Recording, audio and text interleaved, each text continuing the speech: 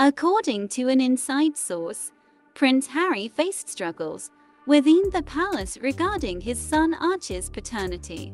The source revealed that the palace conducted a DNA test on Meghan Markle's amniotic fluid prior to Archie's birth, leading them to doubt that Harry was the biological father.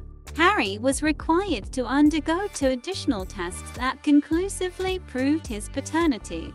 The source disclosed that Harry was enraged when he received the news and refused to accept the results.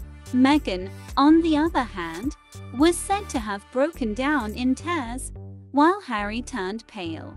Harry labeled the initial DNA test a scam and accused palace officials of attempting to harm his relationship with Meghan and their child. He later took another test, which confirmed that Archie was his son. Thanks for watching, and check out one of our newest videos.